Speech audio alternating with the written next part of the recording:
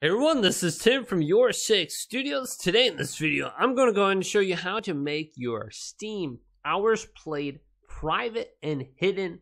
So let's go ahead and jump into the video right now.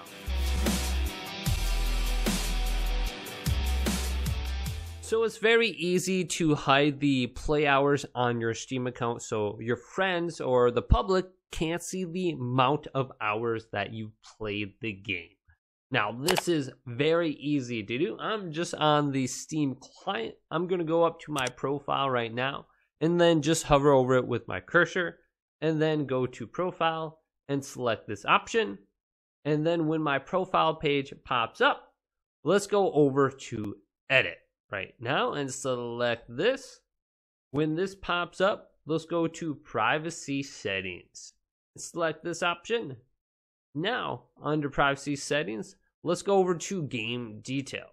Now, if you're going to leave your game detail to public or friends only, you will need to go ahead and check mark this box that says, always keep my total playtime private, even if users can see my game details.